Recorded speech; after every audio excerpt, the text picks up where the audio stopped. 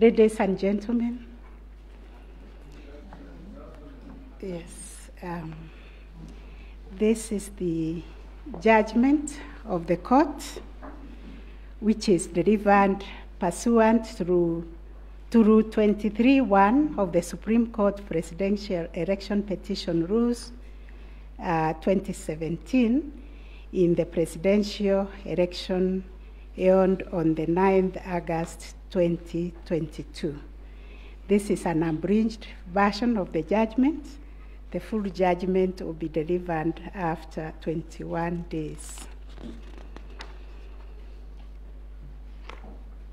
Kenya is a sovereign multi-party democratic state whose foundations are firmly spelled in the Constitution. The Kenyan people's quest for electoral reforms since independence is well documented. That notwithstanding, and even without going back to the pre-1992 era, every cycle of elections has been highly contested, with the exception of 2002. This speaks to a background of distrust of the administration of our electoral process. Informed by this setting, Kenyans made a decision to vest the Supreme Court with the jurisdiction to determine questions regarding the validity of a presidential election under Article 140 of the Constitution. The reactions following the declaration of results of the presidential election of 9th August 2022 shows that the Independent Electoral and Boundaries Commission, IEBC, has not yet garnered universal public confidence and trust in the internal management of the Commission and elections. On the 15th August 2022, 6 days after the general elections were held, Mr. Wafula Chebukati, the chairperson of IEBC, announced the following results. Raila Odinga, 6.942,930 votes, representing 48.85%. William Ruto, 7.176,141 votes, representing 50.49%. David Wahiga, 31,987, representing 0.23%. George Wajakoya, 61,969, representing 0.44%. Based on the aforesaid results, the chairperson of IEBC declared William Samoei Ruto the first respondent, the presidential candidate for the United Democratic Alliance Party, as the president-elect. This declaration has precipitated a total of 9 presidential petitions that are filed before us, to wit, number 1, presidential election number 001 of 2022, John Njoroge Kamau versus Wafula Chebukati and 3 others, and Raila Amolo Odinga and 7 others named as interested parties. The second petition is presidential election number 002 of 2022, Youth Advocacy Africa and another versus IEBC and 12 others. Third petition, presidential election petition number 003 of 2022, Kerif Khalifa and 3 others versus IEBC and 3 others. Fourth petition, presidential election petition number 4 of 2022, David Kariuki Ngari versus IEBC and 9 others. 5, presidential election petition number 5 of 2022, Raila Amolo Odinga and another versus IEBC. 6, Presidential Election Petition number 6 of 2022 by Moses Kuria and others versus Honorable Raila Amolo Odinga and 4 others named as interested parties. Number 7, Presidential Election number 007 of 2022, Okia Omtata Okoiti and others versus IEBC and others. Number 8, Petition number 008 of 2022, Julia Nyokabi Chege and others versus IEBC and 3 others. And the last one, but not least, Petition number 009 of 2022, Ruben Kigame Richete versus IEBC and others. In addition to these petitions, we received a total of 24 interlocutory applications and 1 preliminary objection, which were filed in this court. 2 of the presidential election petitions were struck out. That is petition number 006 and 009 of 2022 for failure to meet the constitutional threshold as set out under Article 140 of the Constitution.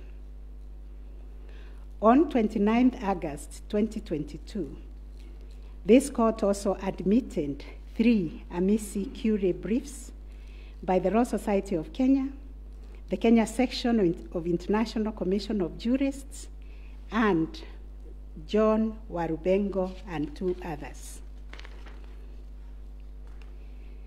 Upon perusing and considering the issues raised in the remaining presidential election petition numbers 001, 002, 003, 004, 005, 007, and 8, the responses and the submissions filed thereto, this court found that all the 7 petitions substantially raised similar issues and sought similar reliefs.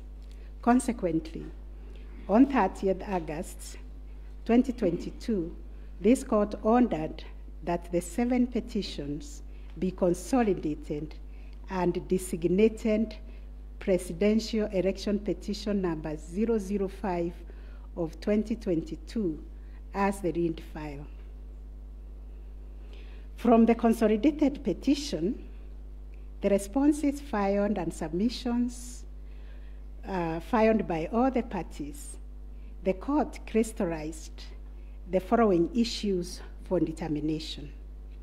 And those issues are there. We have repeated them several times. I will not read them. Having considered and deliberated upon the consolidated petition, the attendant responses, submissions, and also considering the amici curiae briefs, we now make the following determination on issue number 1, which is whether the technology deployed by IEBC for the conduct of the 2022 general elections met the standards of integrity, verifiability, security, and transparency to guarantee accurate and verifiable results. As noted in the introduction, lack of trust in the electoral system has endured in Kenya for a long time. This led to the introduction of electoral technology following recommendations made by the Independent Review Commission on the general elections held on the 27th December 2007, popularly known as the Kriegler Commission report. That report recommended integration of technology into Kenya's electoral process for registration, identification of voters, and transmission of results. These were enacted in Section 44 of the Elections Act 2011. By this statute, IEBC is enjoined to adopt technology in the electoral process, As a consequence, the IMBC developed a technology known as Kenya Integrated Electoral Management System, KIMS, making Kenya's election process an hybrid as it employed both technology and manual processes. The first, third, and fourth petitioners in the consolidated petition challenge the technology used by IMBC during the 2022 general election. They plead that the manner in which technology was deployed and utilized fell short of the prescribed constitutional and statutory standards. As regards the audit of the register of voters, they urge that IMBC, pursuant to its elections operations plan, committed itself to conducting an audit of the register of voters by 31st March 2022. To the contrary, they arrange it only publicly availed the audit report on its website on 2nd August 2022, which was only 7 days to the elections. In this report, it was noted that the auditors established serious gaps and risk to the electoral process, including numerous cases of change of voter stations without knowledge or approval of the affected voters. Grant of voter update privileges in IMBC, IDMs, to 14 user accounts and related to voter registration. Reducing the accountability of user activities in the register of voters. Presence of 11 active generic accounts on the MBIS application and the 2 MBIS users with the same logging identification. Risking unauthorized system users, possible interference, change of particulars on the activation of voters in the system. IMBC's failure to set up access, decertification, and user activity review process. And IMBC was also arranged to have failed to respond to requests by auditors for crucial information.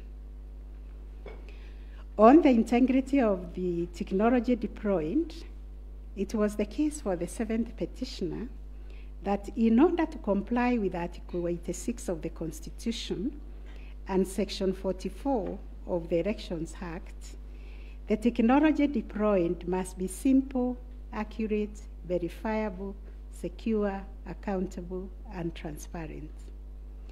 On the simplicity of technology, the seventh petitioner contends that the KIMS kit failed the tests as they were not easily usable by ordinary citizens without expert knowledge. They further assert that IMBC was expected to procure and put in place a technology necessary for the conduct of the general election at least 120 days before the election and ensure consultation with the relevant agencies, institutions, and stakeholders. Furthermore, the petitioners arranged that IMBC violated its constitutional duty by delegating the design, implementation, and conduct of the KIMS components of the election to a foreign company, Smartmatic International Holdings, BV. As a result, IMBC staff and the public did not have full comprehension of the KIMS components. They conclude, therefore, that IMBC abdicated and surrendered its role to conduct elections to Smartmatic, and that IMBC vigorously fought any attempt to subject Smartmatic's activities to accountability and transparency, including the safeguards required by Regulation 61, 69, and 75 of the Elections General Regulations 2012. In response, IEBC has submitted that the electoral system met the constitutional threshold, that all the necessary information was accessed only by the authorized persons. The information was accurate, complete, and protected from malicious modification, either by authorized or unauthorized persons. IEBC maintained an audit trail on activities related to information, and that the information was available and could be authenticated through the use of various security features. In further response, IEBC contended that they engaged KPMG on 7th April 2022 to conduct an audit of the register of voters, which was submitted on 18th June 2022. In addition, it issued a briefing on the report on 20th June 2022, summarizing the thematic areas therein and disclosing its findings, as well as actions taken to remedy the issues identified. It also conducted its annual audit in compliance with Regulations 11 and 12 of the Election Technology Regulations 2017, and a certification of compliance issued to it on 3rd August 2022. IEBC relied on sworn affidavits by Michael Ouma, Moses Sunkuri, and Hussein Majan on 26th August 2022, which were to the effect that it published the interim report by KPMG on 8th June 2022 and embarked on remedial measures aimed at effecting the recommendations ahead of publication of the final report. It was ascertained that it could not publish the full final audit report, as doing so would compromise the integrity and security of the electoral technology system, considering the provisions of the Data Protection Act, which imposes a duty to protect the data of Kenyan voters. On the other hand, the first and second respondents urged that even if there was failure of technology, it did not vitiate the result of the presidential election. Upon considering all the printing submissions and the ICT scrutiny and inspection tallying and recount report, which fully examined the IEBC's result transmission system, RTS, we are not persuaded by the allegation that the technology deployed by IEBC failed the standard of Article 86A of the Constitution on integrity, verifiability, security, and transparency for the following reasons. 1, whereas it is true that the KIMS kit failed in 235 polling stations, 86,889 voters were granted the right to vote manually, and the requisite forms 32A were duly filed. This happened successfully in Kibwezi West constituency and parts of Kakamega County.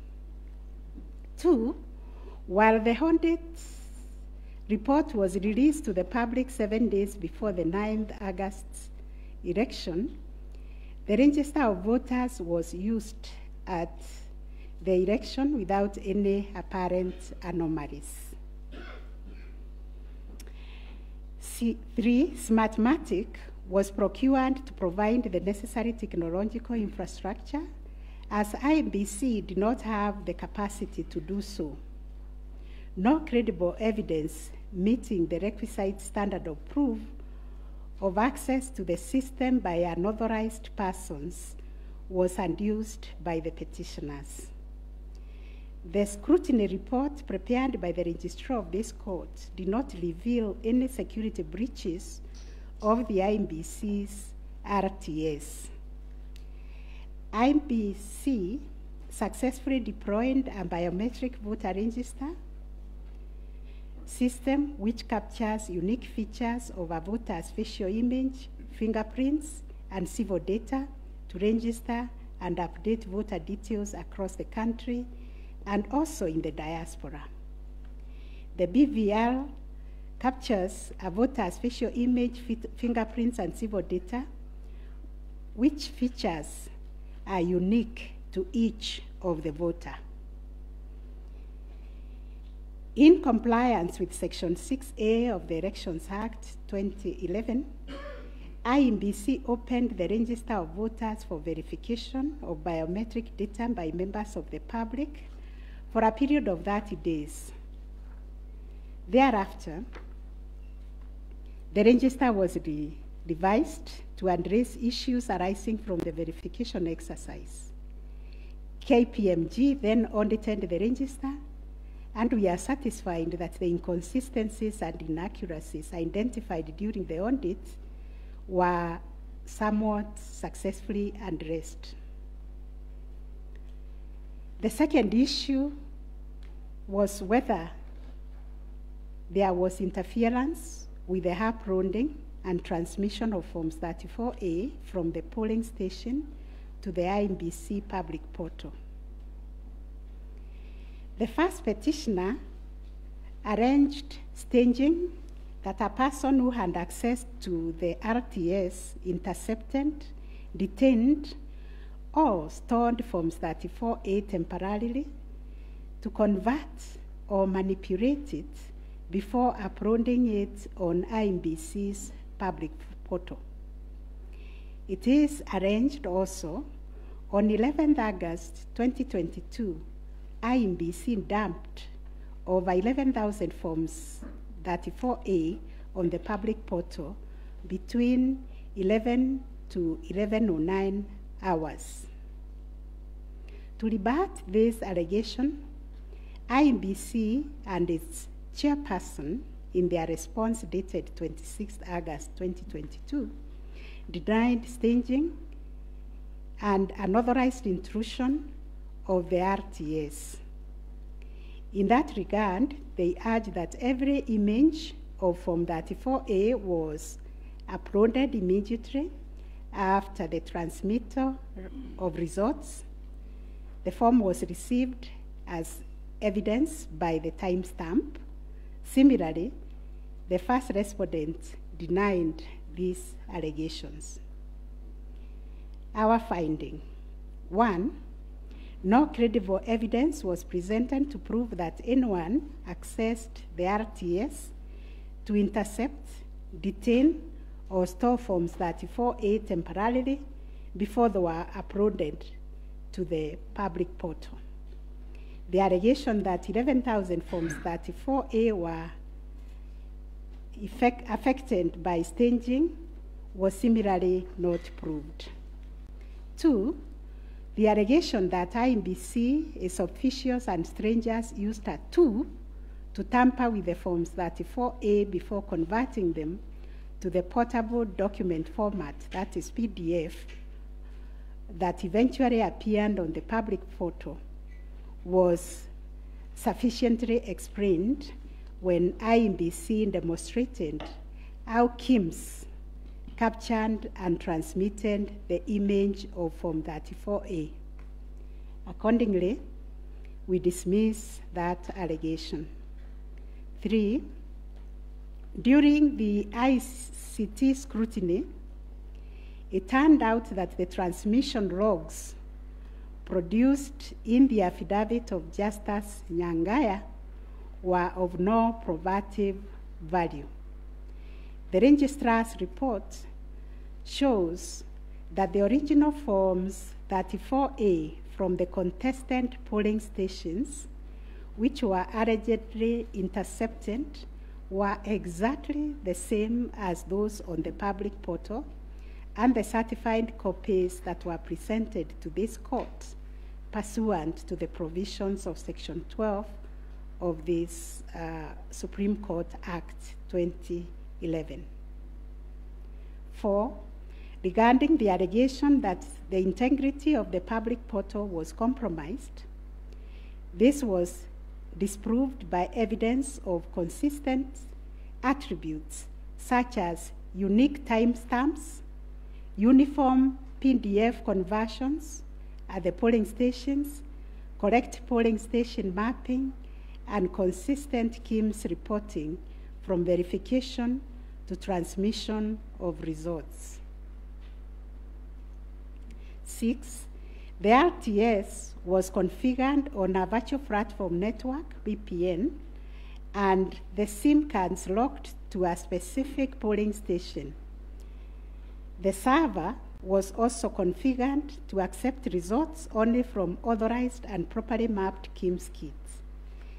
In our view, the petitioners failed to produce credible evidence to the contrary. 7, a review of some of the logs presented as evidence of staging showed that they were either from logs arising from the 2017 presidential election or were outright forgeries. In our considered view, there was no evidence of a man-in-the-middle server configured to the IEBC's VPN network, and no evidence was produced to show that the chairperson of IEBC and staff were part of the arranged conspiracy to stage the transmission process. 9, whether there was a difference between Forms 34A uploaded on the IEBC public portal and the Forms 34A received at the National Tallying Center, and Forms 34A issued to the agents at the polling stations. On this issue, the first petitioner's case was that there was deliberate manipulation and tampering with Forms 34A, as demonstrated in the affidavits, to the effect that votes were being deducted from the first petitioner and being added to the first respondent. To support this petition, evidence was contained in the affidavits of Honorable Martha Karua, sworn on 21st August 2022, Celestine Anyango Opio, Arnold Ochieng Oginga, and John Mark Githongo, which was sworn also on 21st August 2022, and a further affidavit sworn on 28th August 2022. Dr. Nyangasi also swore an affidavit on 21st August 2022, and so was Martin Papa, to support that allegation of handing and subtraction of votes. On the other hand, IEBC and its chairperson urged that all Forms 34A transmitted to IEBC portal were not interfered with or manipulated. Further, that the Forms 34A signed at the polling station and issued to the agents were identical to the Forms 34A uploaded on the public portal and delivered to the National Tallying Center at the Bomas. It was contended that in any event, IEBC used the original physical Forms 34A to tally, verify, and declare the presidential election results. This court ordered scrutiny of the forms from the 41 polling stations outlined in the affidavit of Celestine Opio to ascertain the allegation of interference. And this is our finding. 1, there were no significant differences captured between the Forms 34A uploaded on the public portal and the physical Forms 34A delivered to Bomas that would have affected the overall outcome of the presidential election. B, no credible evidence was presented to support the allegation that Forms 34A presented to agents differed from those uploaded to the public portal. The report by the registrar of this court confirmed the authenticity of the original forms in the sampled polling stations. The affidavits of Celestine Opio and Arnold Ochieng Oginga, while containing sensational information, were not credible, as the registrar's report confirmed that all the Forms 34A attached to those affidavits and purportedly given to them by the agents at select polling stations were significantly different from the originals, certified copies, and those on the public portal. The purported evidence of Celestine Opio and Arnold Oginga, sworn in their respective affidavits, are not only inadmissible, but are also unacceptable. It has been established that none of the agents on whose behalf the forms were being presented swore any affidavit, that there is nothing to show that they had instructed both Celestine and Arnold to act for them. Yet the two have gone ahead to depone on matters that are not within their knowledge. This court cannot countenance this type of conduct on the part of counsel who are officers of the court. Though it is elementary learning, it bears repeating that affidavits filed in court must deal only with facts which an opponent can prove of his own knowledge, and as a general rule, counsel are not permitted to swear affidavits on behalf of their clients in contentious matters like the one before us, because they run the risk of unknowingly swearing to falsehood and may also be liable to cross-examination to prove the matters deponed. We must remind counsel who appear before this court, or indeed before any other court or tribunal, of the provisions of sections 113 and 114 of the Penal Code that swearing to falsehoods is a criminal offense, and two, that it is an offense to present misleading or fabricated evidence in any judicial proceeding.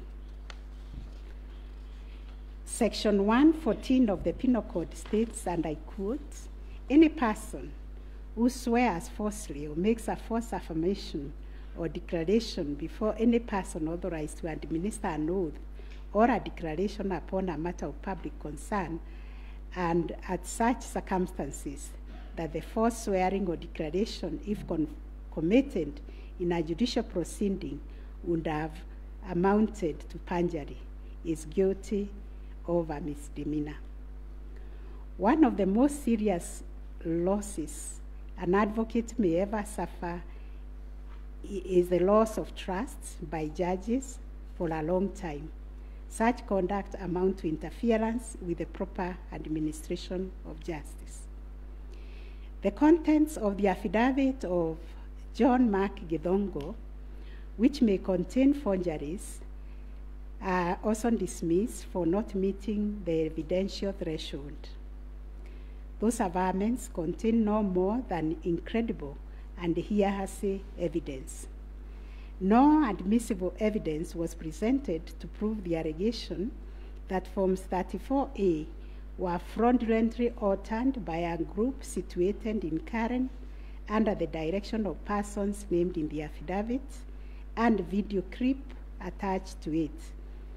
As a matter of fact, these two affidavits amount to double hearsay and incapable of being proved at each of the rears.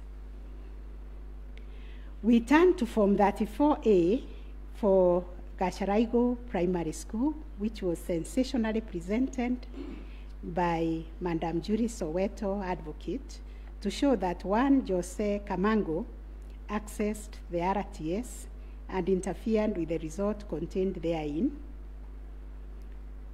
This also turned out to be no more than hot air, and we were taken on a wild goose chase that yielded nothing of probative value. The Kim's kit relating to Songonyo Primary School, which bore the same serial number with another, was admitted by IMBC as an inadvertent manufacturer's error. We are also satisfied that the two kits and other identifying features that were markedly different, including the timestamps and polling code, and therefore nothing turns on this anomaly. Therefore, to the question whether there was a difference between Forms 34A uploaded on the IMBC public portal and those received at the National Tallying Center and those issued to the candidates' agents at the polling station, we have found none. Issue number 4, on whether the postponement of gubernatorial elections in Kakamega and Mombasa counties, parliamentary elections in Kitui, Rural, Kachiriba, Rongai, and Pokot South constituencies, and electoral ones in Nyaki West, in North Imenti constituency, and Koanjenga in Embakasi South constituency, resulted in voter suppression to the detriment of the petitioners, and especially in petition number 5 of 2022. It is common knowledge that IMBC postponed elections for various seats during the general elections of 9th August 2022 due to mix-up of ballot papers in the above-named electoral units. It is the combined case of the first and second petitioners that, in terms of Articles 136, 2A, 177, 1, and 181, as read with Article 1 of the Constitution, the chairperson of IMBC had no jurisdiction to postpone elections in those areas. That Section 55B of the Elections Act is inconsistent with the Constitution and therefore void to the extent that it purports to donate to IMBC power to postpone elections in the constituency, county, or ward, contrary to the Constitution, and the postponement undermined the conduct of free, fair, credible elections by depriving the voters an opportunity to vote for all the candidates on the dates stipulated by the Constitution. The petitioners further contend that the postponement of elections and the overall effect of suppressing voter turnout in the electoral units in question, which was prejudicial to him. Both the first and third petitioners also believe that elections were deliberately postponed in Kakamega and Mombasa counties. It was arranged that these areas are considered to be first petitioner strongholds, and as such, the postponement of elections worked to his disadvantage and handed that benefit to the second respondent. These assertions were denied by IMBC and its chairperson. They, however, admitted that they experienced confusion with the printed ballot papers and explained that they only discovered the mix-up on the eve of the election when the ballot papers were being distributed to the polling stations. That as a practice, ballot papers can only be opened on the eve of the election day to avoid any mischief, and that by the time the mix-up was discovered, it was logistically impossible to print and replace the ballot papers in time for the elections. For this claim to succeed, it must be demonstrated first, IMBC had no authority in law to postpone the elections, and secondly, that the postponement was deliberate and calculated to suppress voter turnout so as to affect the result by reducing the petitioners' overall votes. We've looked at the provisions of Section 55B of the Elections Act, which provides for circumstances when elections can be postponed in a particular electoral unit, including in cases of emergency. We are therefore satisfied that on the basis of the foregoing provision, the third respondent and the requisite power to postpone election in the constituencies, counties, and wards in question. Concerning the allegation of voter suppression, we note that voter suppression is generally recognized as a political strategy which takes many forms, but whose practical effect is ultimately to reduce voting by deliberately discouraging or preventing targeted groups of people from exercising their right to vote and thereby to influence the outcome of an election. It therefore goes against the letter and the spirit of Article 38, which guarantees every citizen the right to make political choices based on universal suffrage. As regards this allegation, it has not been shown that by postponing elections in the named electoral units, IEBC acted in bad faith or was influenced by irrelevant factors and considerations. From the explanation tendered, we are satisfied that the postponement was occasioned by a genuine mistake, which in our view could have been avoided and the members and staff of IEBC been more diligent when they went to inspect the templates in Athens, Greece, where the printing of ballot papers was undertaken. In the absence of any empirical data, we cannot find a basis upon which to conclude, as a matter of fact or evidence, that the postponement affected voter turnout, as a consequence of which the first petitioner alone, as a presidential candidate, suffered disadvantage. At any rate, the nature of the ballot being an individual decision and secret, there may be other factors to which the turnout in the named units can be attributed. From the evidence on record, however, it appears to us that 2022 general election recorded one of the lowest turnouts since the introduction of multi-party political systems some 30 years ago. If there was a low voter turnout, it affected all the 6 categories of candidates, and its explanation, in our view, lies elsewhere, but certainly not a calculated suppression. On the other hand, in rebuttal to these claims, IEBC illustrated with examples to our satisfaction that there was no nexus between the postponement of elections and voter turnout in the affected units, far from the fact that this claim was undoubtedly just another red herring. It has nothing to do with the question under review, and accordingly we reject it and own that there is no proof that the postponement resulted in voter suppression to the detriment of the first petitioner. Whether there were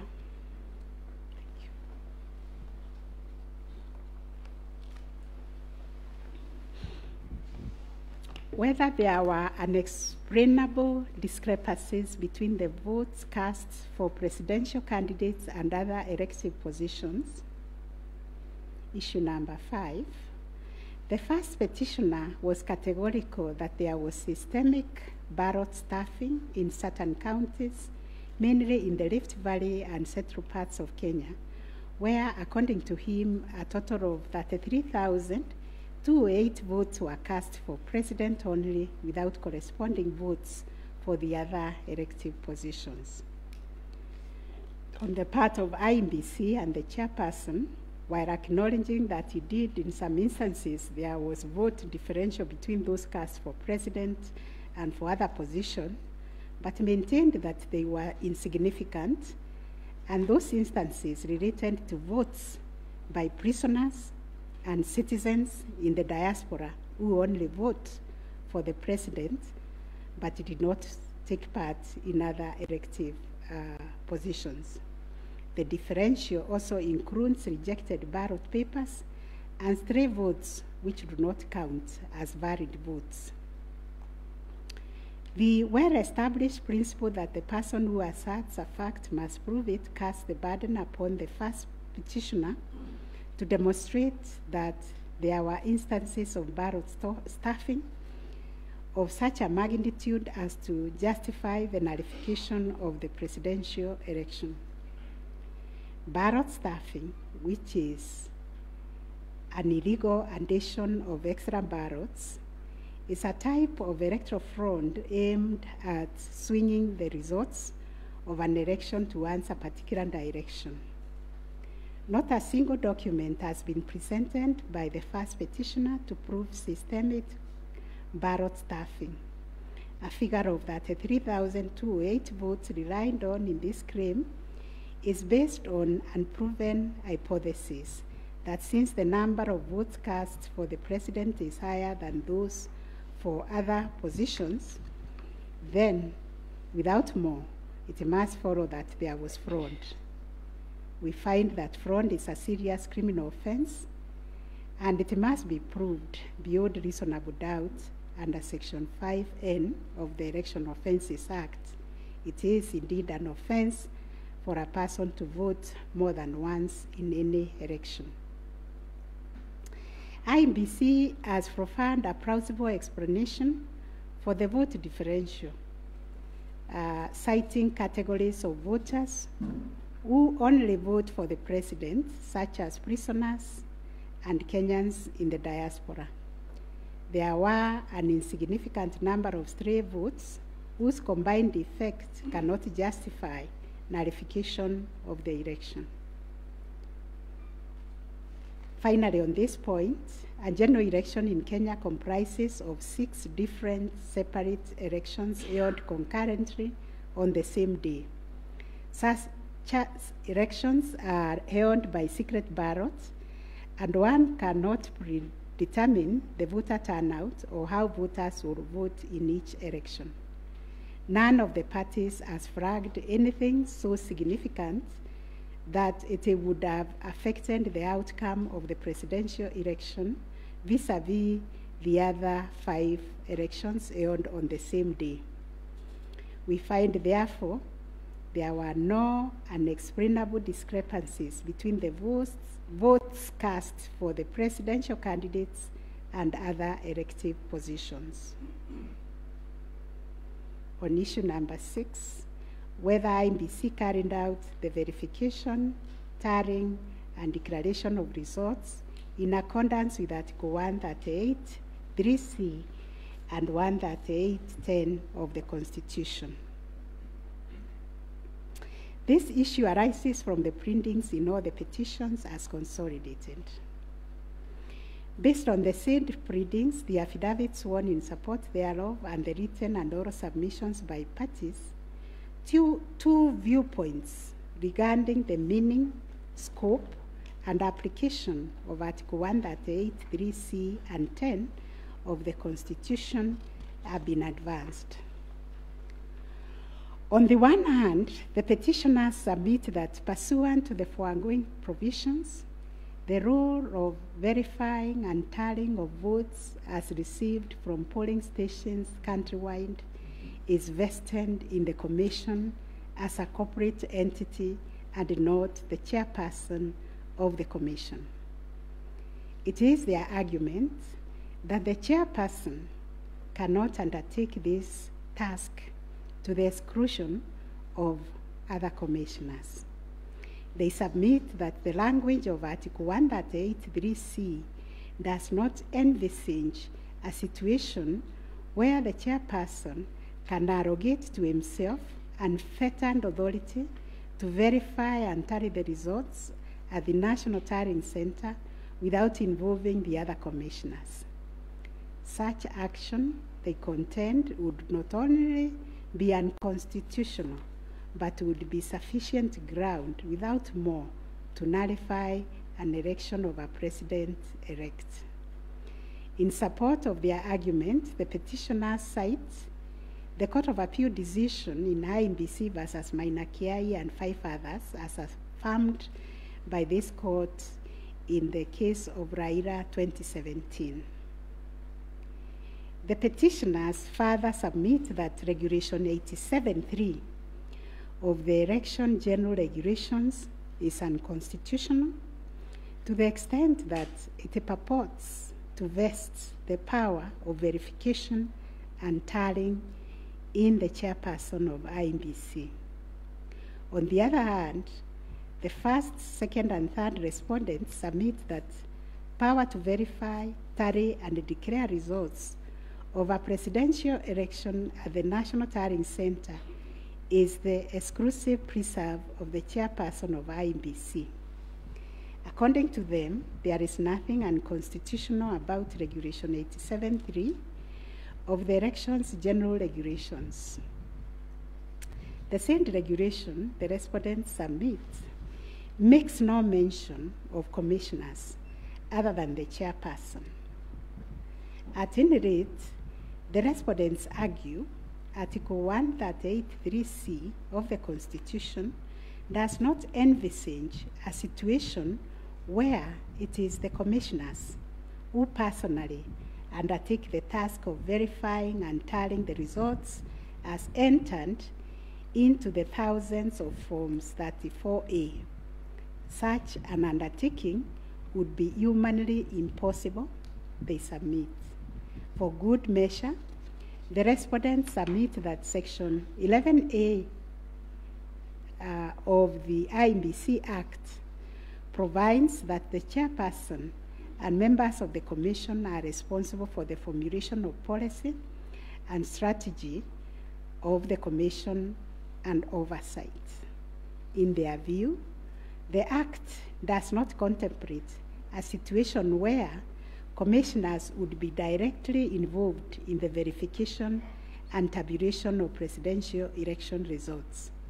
The task of verification and tallying, as stated by the respondents, is executed by the staff of the Commission under the direction and supervision of the Commission Secretary, who in turn reports to the chairperson. As to whether the chairperson acted unilaterally in verifying and tallying the presidential election results at the National Tallying Center, the petitioners claim that he did. This is what happened. It is the petitioner's case that the chairperson published an illegal Gazette Notice number 4956 of 2022, in which he designated himself as the presidential returning officer, a position unknown in law and the Constitution. Having done so, the petitioner states that the chairperson proceeded to conduct the verification and tallying process to the exclusion of other commissioners, each of whom he had assigned territorial roles and related to the verification and tallying exercise. On his part, the chairperson of IMBC submitted that although he has the exclusive authority to verify and tally the presidential election results as received at the National Tallying Center, he did involve the other commissioners in the exercise before eventually declaring the final results. He submitted that he did this in the spirit of teamwork. The chairperson of IMBC states that indeed the 4 commissioners were involved in the preparation of the 9th August general elections from the time of their swearing into office all the way to the verification and tallying of results at the National Tallying Center until they withdrew from the exercise just when he was set to declare the final result.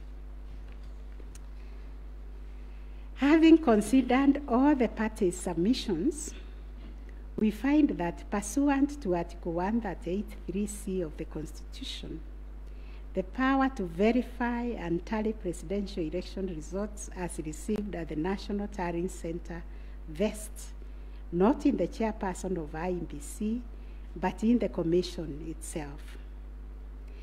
The latter carries out this exercise through its secretariat staff, technical personnel, and any other persons hired for that purpose under the oversight and supervision of the chairperson and the other members of the commission.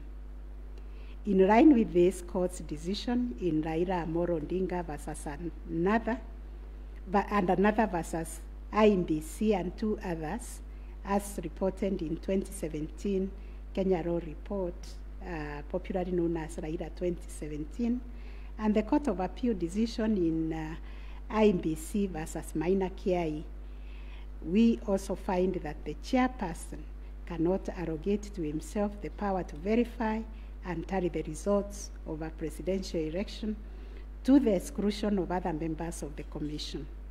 Indeed, Article 138(10) of the Constitution, although the power to declare the result of a presidential election after verification and tallying is vested in the chairperson, it does so only as a delegate of the commission.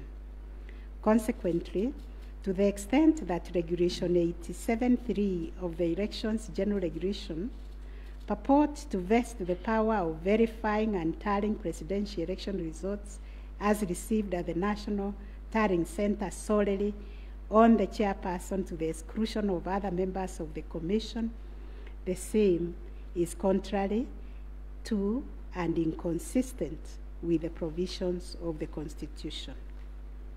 That said, we, however, take cognizance of the fact that the 4th, 5th, 6th, and 7th respondents, referred to as the 4 commissioners, actively participated in the verification and tallying exercise from the beginning up to and until just before the declaration of the results by the chairperson.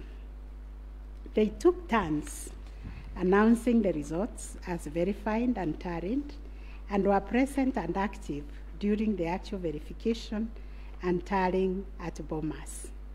An example is when one of them, Justice Nyangaya, stood on the podium to announce to the public results and also announced an adjustment that had been occasioned by errors of tabulation.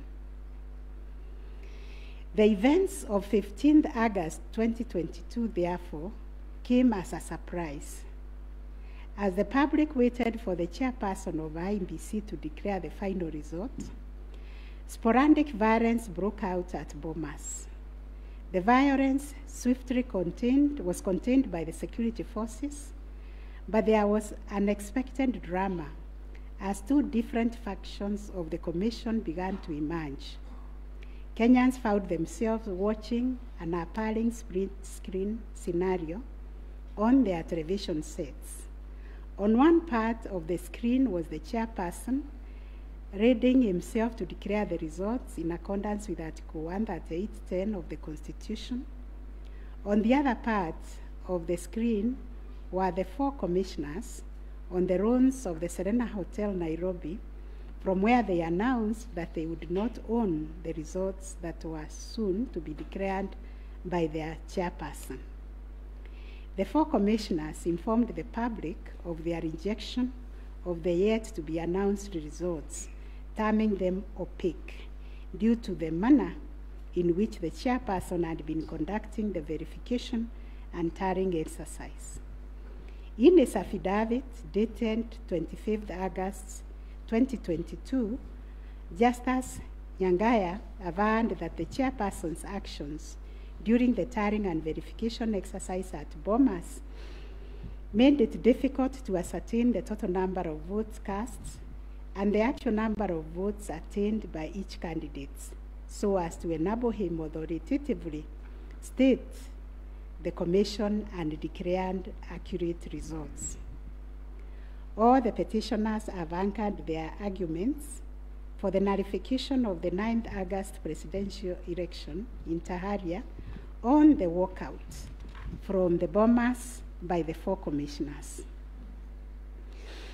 They contend that by rejecting IMBC's results on grounds of opaqueness of the verification and tallying process, they called into question the credibility of the entire election. They further submitted that being in the majority out of the 7-member commission, their view should prevail and the election should be nullified. It is the petitioner's argument, therefore, that a dysfunctional commission cannot deliver a credible election. We note that apart from their 11th hour denunciation of the verification and tallying process and their averments regarding the conduct of the chairperson, the 4 commissioners have not placed before this court any information or documents showing that the elections were either compromised or that the result would have substantially differed from that declared by the chairperson. Critically, they have not explained why they participated in a verification process when they knew that it was opaque up until the last minute. Indeed, at the Serena Hotel press briefing, the 4 commissioners acknowledged that thus far the entire election had been managed efficiently and credibly. The chairperson on his part did not make matters any better by maintaining a stoic silence, even as things appeared to be falling apart. All this, in our view, points to a serious malaise in the governance of an institution entrusted with one of the monumental tasks of midwifing our democracy, an institution that obviously needs far-reaching reforms, of which we shall say more in our detailed reasons. But are we to nullify an election on the basis of a last-minute boardroom rapture, the details of which remain scanty and contradictory between the chairperson of the commission and some of its members? In the absence of any evidence of violation of the Constitution and our electoral laws, how can we upset an election in which the people are participating without hindrance, as they made their political choices pursuant to Article 38 of the Constitution? To do this would be tantamount to subjecting the sovereign will of the Kenyan people to the quorum antics of IEBC. This we cannot do. Clearly, the current dysfunctionality at the Commission impugns the state of its corporate governance, but does not affect the conduct of the 2022 election. In view of the foregoing, we are satisfied that notwithstanding the divisions apparent between the chairperson and the 4 commissioners, IEBC carried out the verification, tallying, and declaration of results in accordance with Article 138(3)(c) and 10 of the Constitution. Issue number 7, whether the declared president-elect attained 50+1 of all the votes cast in accordance with Article 138 of the Constitution.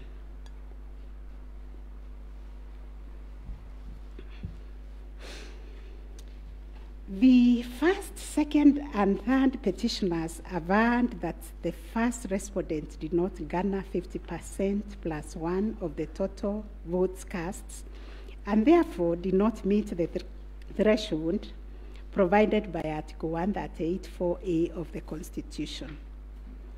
They anchored their claims on the basis that in order to determine whether a candidate has attained 50%+1 of the votes cast, this ought to be calculated based on the total number of votes cast, excluding rejected votes.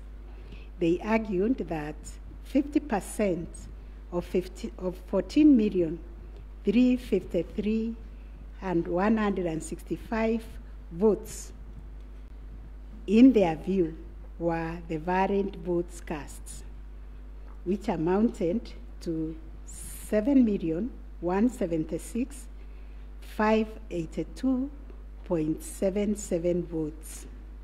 They therefore contended that by attaining 7.176141 votes, the first respondent did not meet the constitutional threshold to be declared president-elect.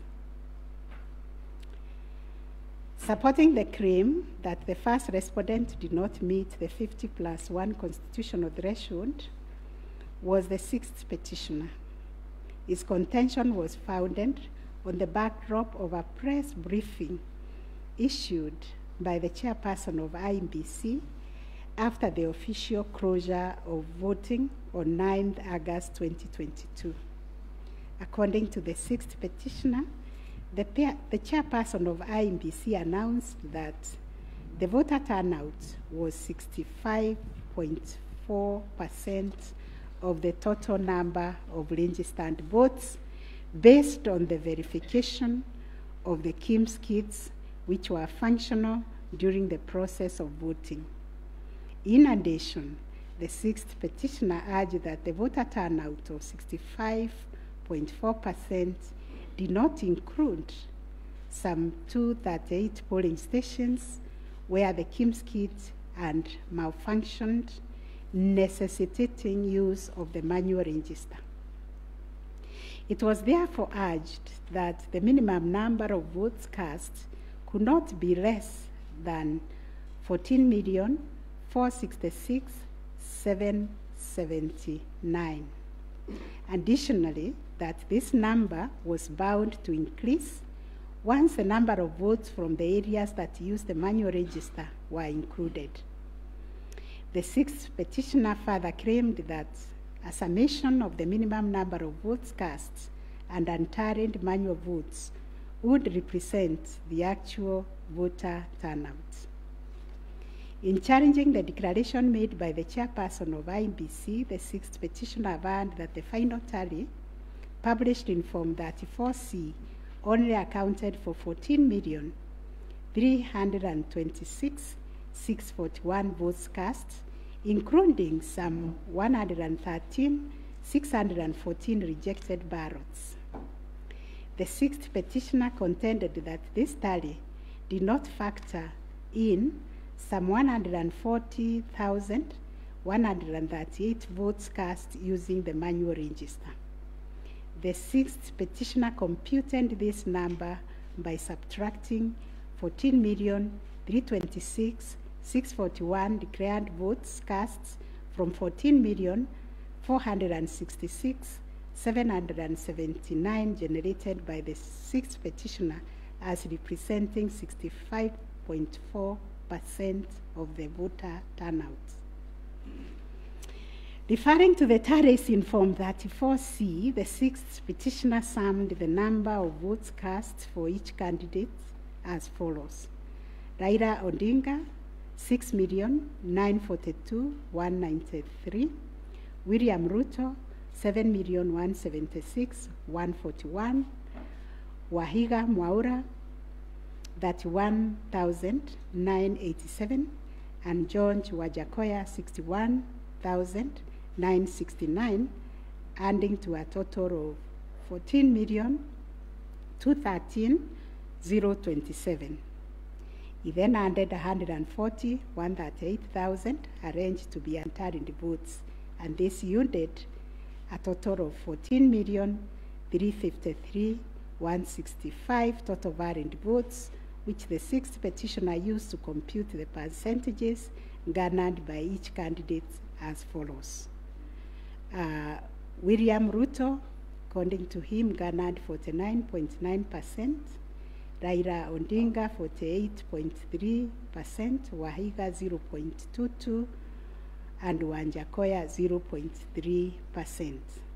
It is on this basis that the sixth petitioner grounded the claim that none of the candidates met the constitutional threshold as set out in Article 138(4)(a).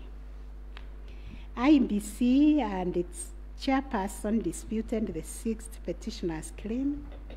They submitted that the declaration of results is based on the number of people identified as having voted on the KIMS kit and not the total persons on the voters register as arranged. They contended that the final voter turnout, comprising of the voters who were identified through the KIMS kits and those who voted manually, was 64.76% and not 65.4% as arranged by the petitioners.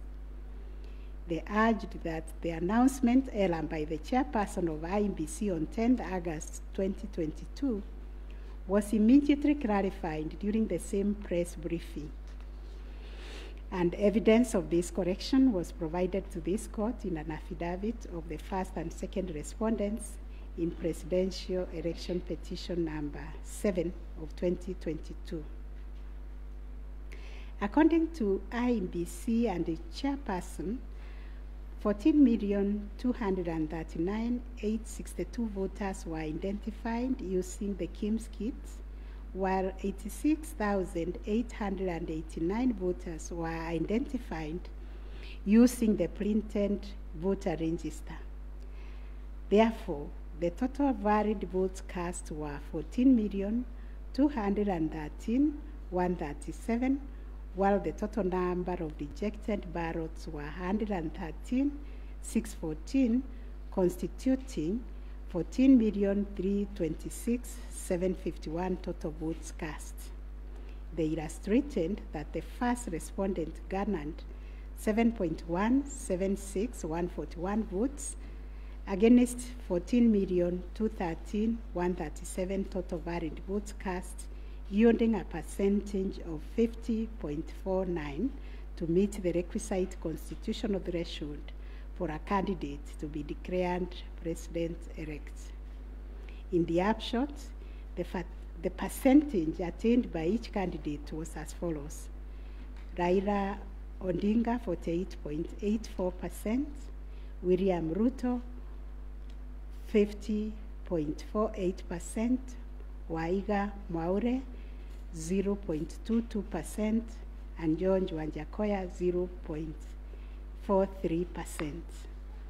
IEBC and its chairperson also submitted that the KIMS kits malfunctioned in 235 polling stations, necessitating the use of the printed voter register.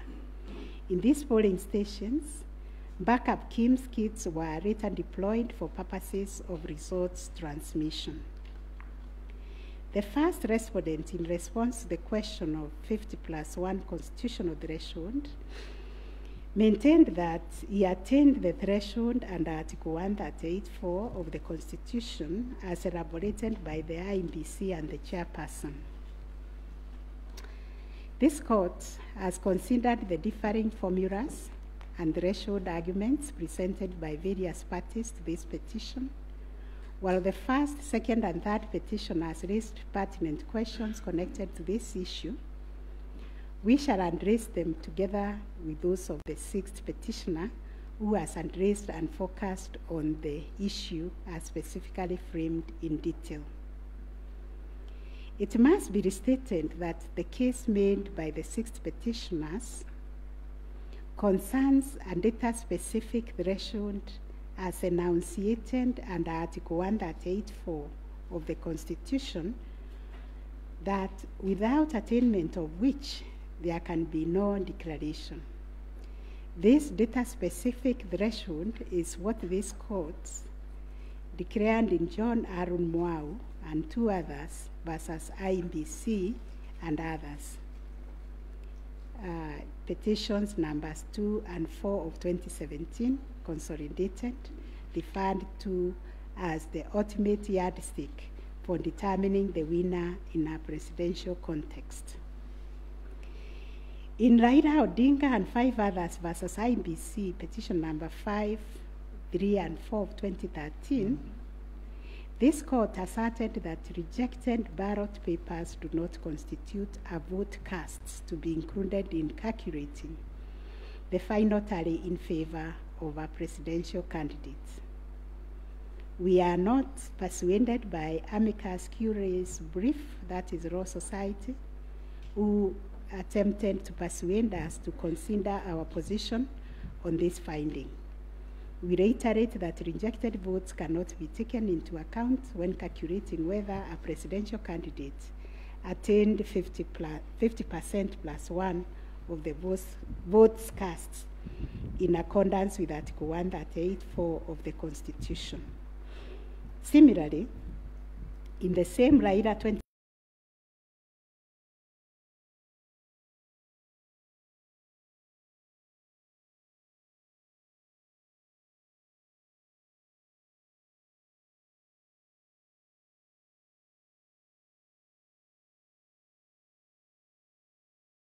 And this is what the court said, I quote, "In the case of data-specific electoral requirements, such as those specified in Article 138(4) of the Constitution, for an outright win in the presidential election, the party bearing the legal burden of proof must discharge it beyond any reasonable doubt." The question that follows was whether the petitioners challenging the attainment of 50% plus one constitutional threshold and the computation by the sixth petitioner in general met the standard of proof settled by this court in Raila 2013 case. The premise of the sixth petitioner's percentage computation was a press briefing made by the chairperson of IEBC on 10th August 2022, when the evidential burden shifted to IEBC and its chairperson, as it does in election cases. They produced video evidence correcting the percentage voter turnout to read 64.6 at the time of the briefing. This percentage, however, did not include reports from all the KIMS kits and 86,889 voters who were identified manually using the printed register of voters. In our view, the assertion by the sixth petitioner that the percentage voter turnout was firstly predicated on the uncorrected percentage given by the chairperson of IEBC was negated by evidence adduced to prove the correction. Secondly, the sixth petitioner based his percentage of voter turnout on the total number of registered voters, while the chairperson of IEBC made reference in the press briefing to the number of registered voters who were identified through the KIMS kits progressively. The sixth petitioner also asserted that rounding off of votes cast in a presidential election as a means of assessing the threshold under Article 138(4) of the Constitution kills and bars voters, which is illegal and unconstitutional. We have deliberated on this proposition and found that it is not mathematically sound and that the rounding off done by IEBC and its chairperson was correct. Consequently, we find that the petitioners did not provide a watertight case to warrant the setting aside of the results of the presidential election on the basis of not having met the threshold provided under Article 138(4)(a) of the Constitution. On the voter turnout, therefore, we find that the formula predicated on the number of voters identified through KIMS kits progressively and used by IEBC and the chairperson to generate a percentage of 64.76% was correct. Having settled the issue of voter turnout, we must ask ourselves whether in the making of the declaration, the chairperson of IEBC applied the formula in Article 138(4) of the Constitution, which is total votes cast less rejected votes divide by 2 must always give 50% plus one vote.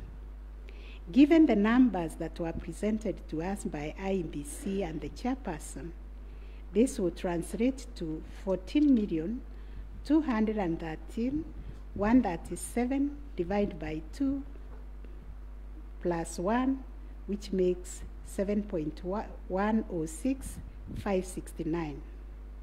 The question that must inevitably follow is whether this formula, when applied, will confirm that 7,106,569 votes is less than 7.176,141, which represents the number of votes received by the first respondent.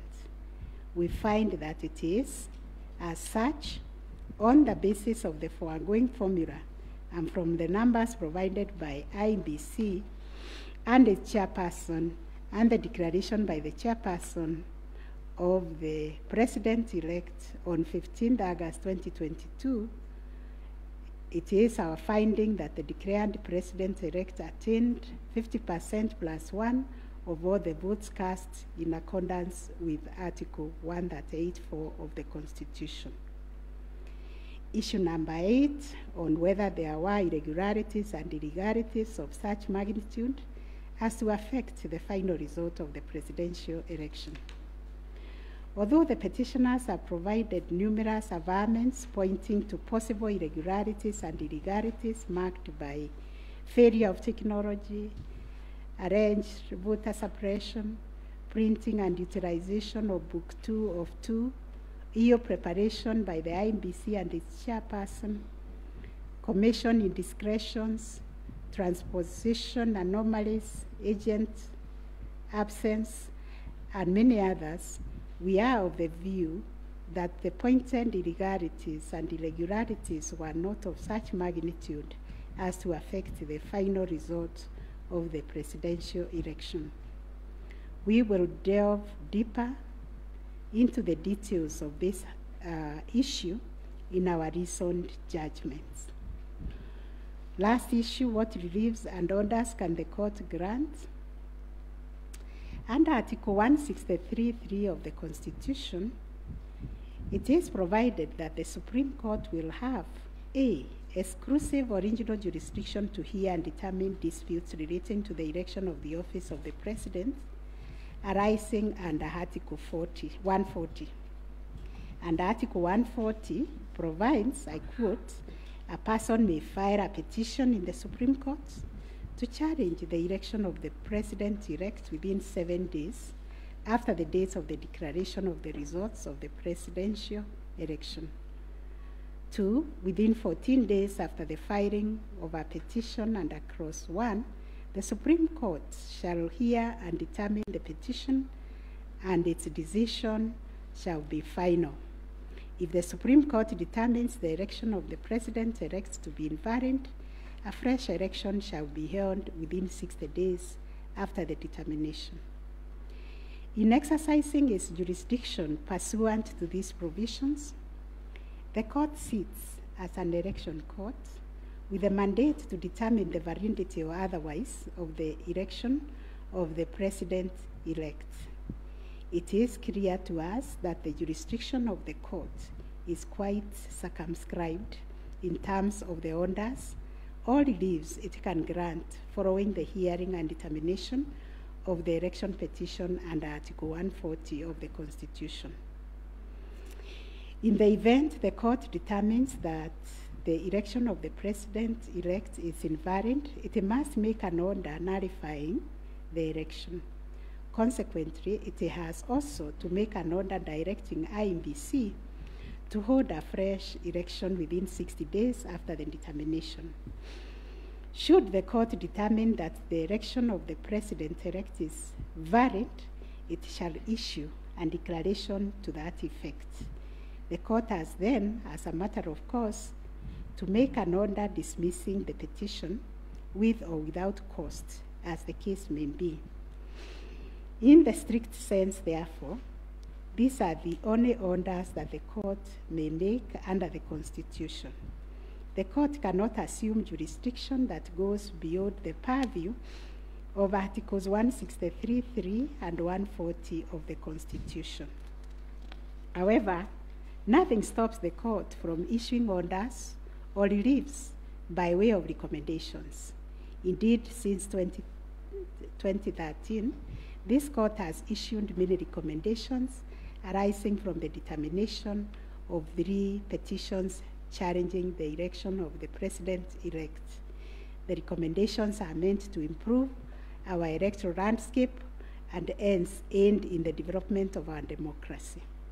In this regard, this court has been greatly aided by the contributions also of the amici curie, and the court places a heavy premium on those briefs that were filed and those which were admitted.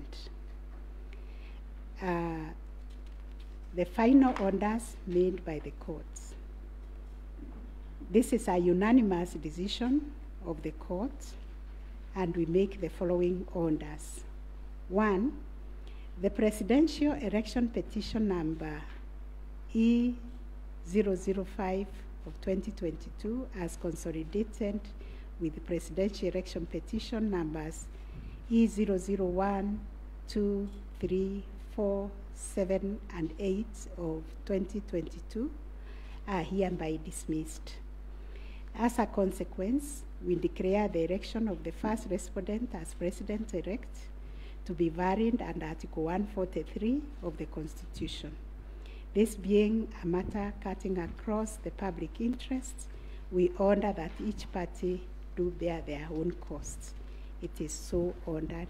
And finally, the court has asked me to also acknowledge, although we'll do it in the long draft, the enormous contribution made by counsel in these proceedings, and also the orderly way the counsel, all the advocates and parties conducted themselves.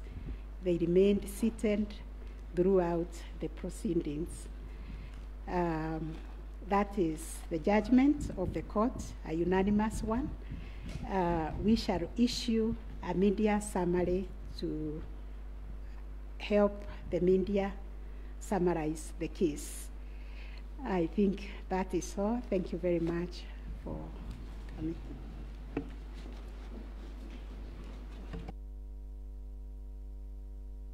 My Lady, Madam Chief Justice, and the learned judges of this court, again, I am requested by my colleagues to thank you most profusely for your labors into delivering this judgment, listening to all of us, and giving our nation this judgment so that we may move forward.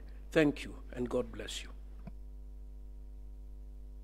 It may please the court.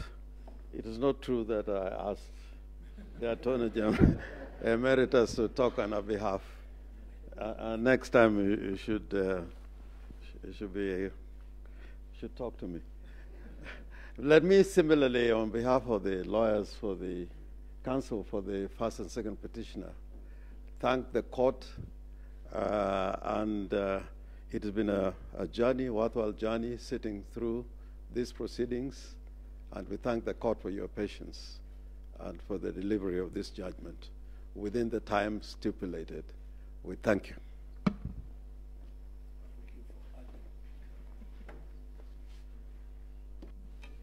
Madam President, members of the court, I wish to request just a couple of minutes for the chairperson of the Law Society of Kenya to make a few remarks in appreciation of the work that the court and Kenyans have done on this exercise, if you allow. Thank you. I call upon Mr. Eric Theuri to come and make his remarks. It is also his birthday. I would have sung happy birthday for him.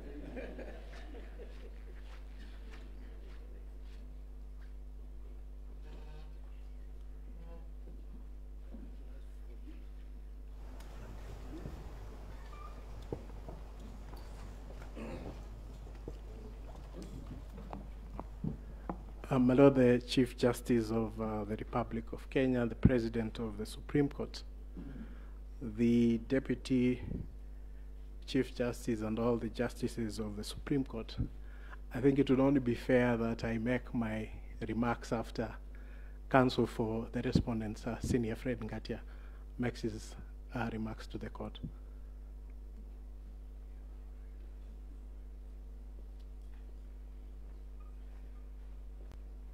Madam Chief Justice, thank you very much. It's so kind for the President to acknowledge that age goes before youth. Mine is to thank the court, to thank my learned friends for the effort we all expended. We thank this court for clarifying certain issues, and we look forward to a less corrosive 2027. Thank you very much.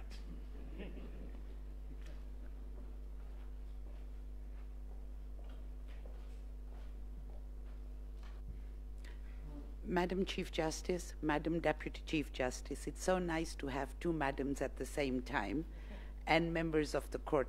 Since there are only men talking, I decided that I should become a woman and talk. It's become too much of a male affair in here.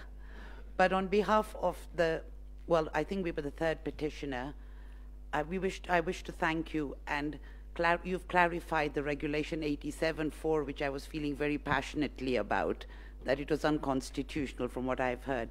But thank you very much for the time you spent, and we do apologize if at times we looked like hooligans. I mean, you have said we behaved well, but we didn't behave as well as we should have. But thank you very much for your time and for delivering this judgment.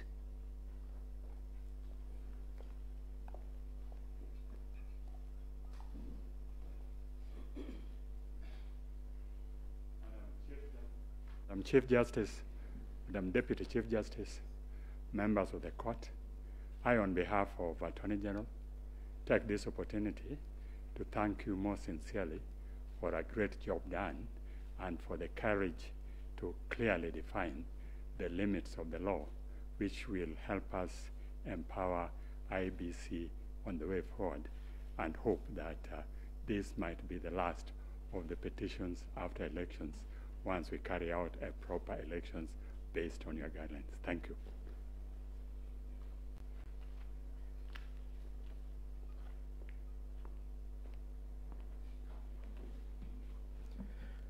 The Chief Justice and the Justices of the Supreme Court, on a light note, my members would be extremely worried if we take the submissions of Senior Counsel Orengo that this should be the end on account of fees.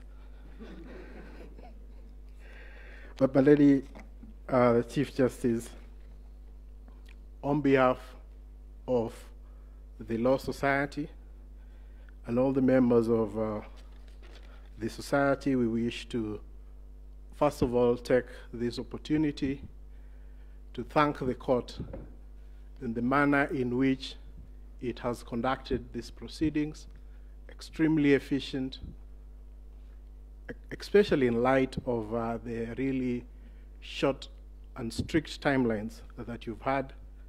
But the management of the proceedings, the manner in which the court adopted a somewhat inquisitorial nature to the conduct of these proceedings is something that as a society we have noted, and we wish to commend the court.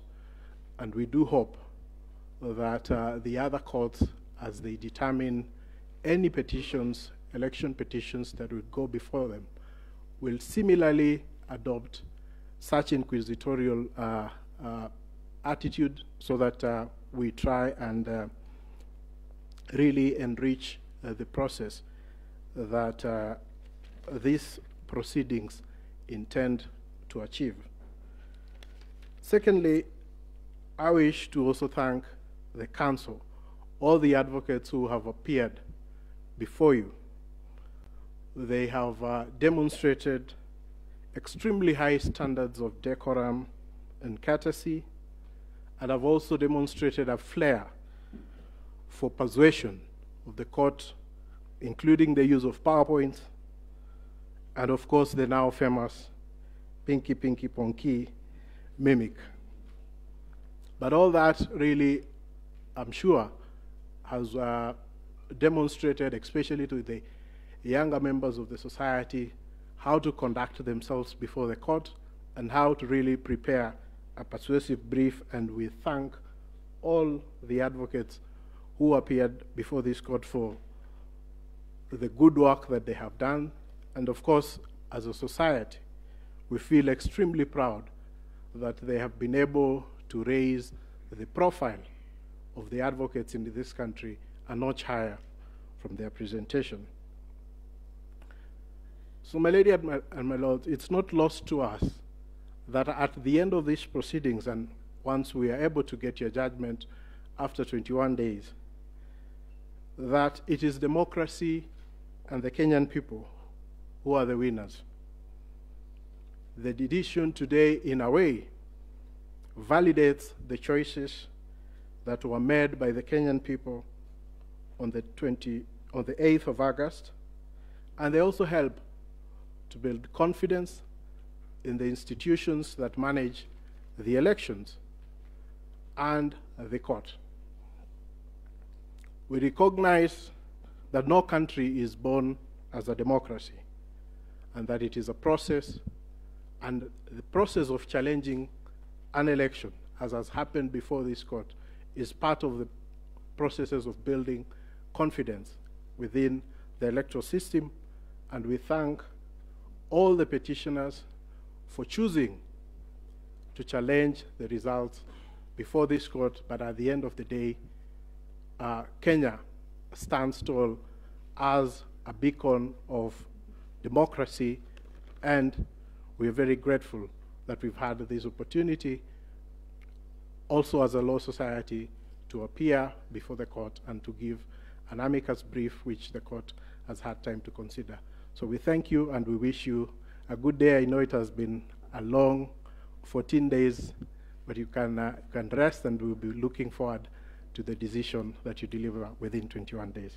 Thank you so much, my lady and justices of the Supreme Court.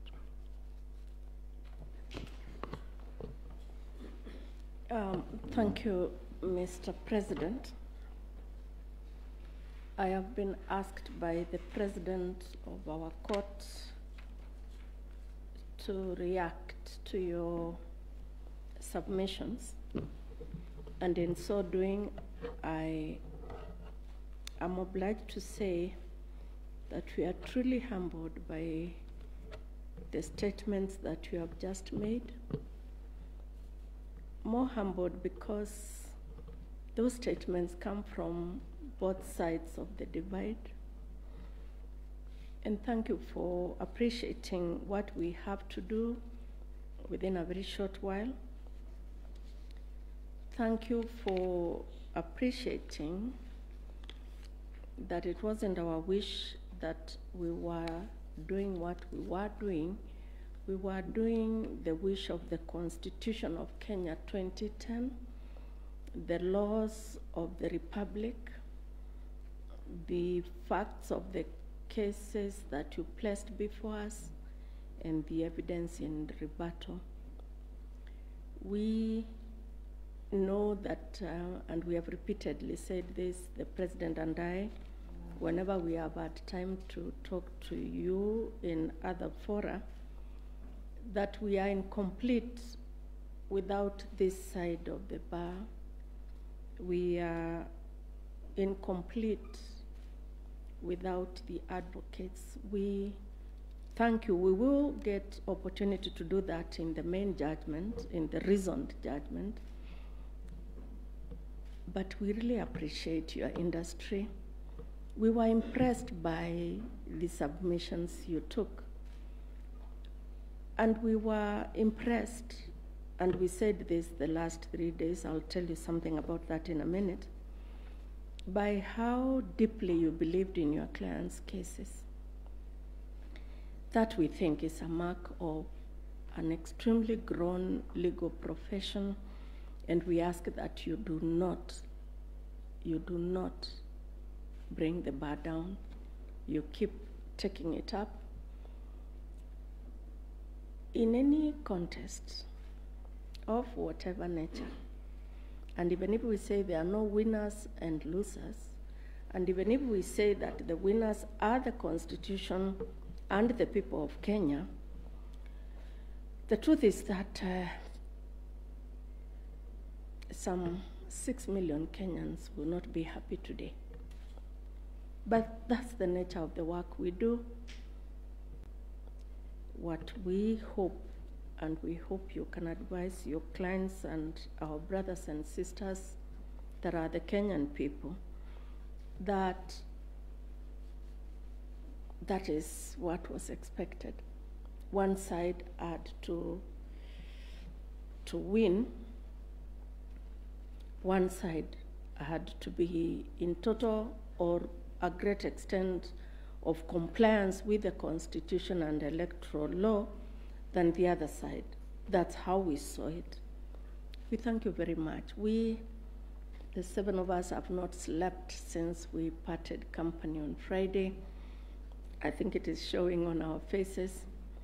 And we thank you that you appreciate that we work under difficult circumstances, especially because of time.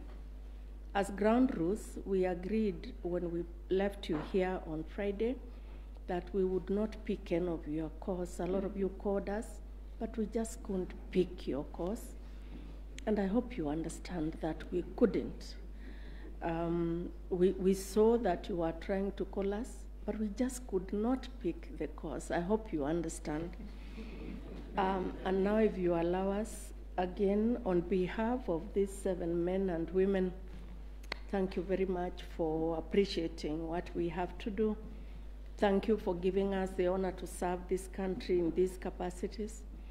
And let's hope that we can continue to grow our democracy this way. And thank you very much for everything you also do for the country. And now you allow us to go home and sleep. Thank you. The court is adjourned.